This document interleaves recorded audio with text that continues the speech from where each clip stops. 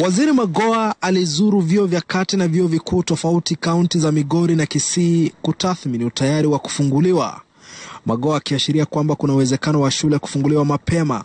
What I said in Migori is from a surgeon who doesn't know very much, but I can see that the numbers seem to be coming down. I am going to consult Dr. Ombajo, who sits in our committee, and I'll call a committee meeting sometime next week. Tangazo la Magoha likijiri siku moja baada ya kaimu mkurugenzi mkuu wa Wizara ya Afya Daktari Patrick Amoth kutangaza kwamba maambukizi ya COVID-19 katika kipindi cha wiki moja yameanza kupungua. It will be one of the best news if we can confirm that we have started to come down.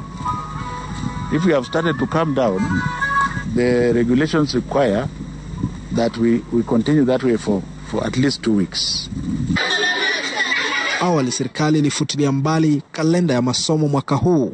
And like I said all along, and people keep ignoring, I said we have given January 2021, but it is not cast in stone. It will depend on the behavior of the virus and the advice we get from the Ministry of Health.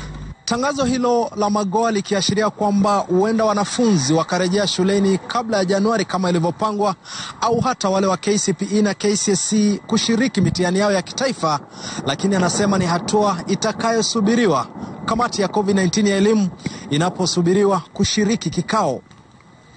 Makori Ongechi, runinga ya Citizen, kaunti ya Kisii.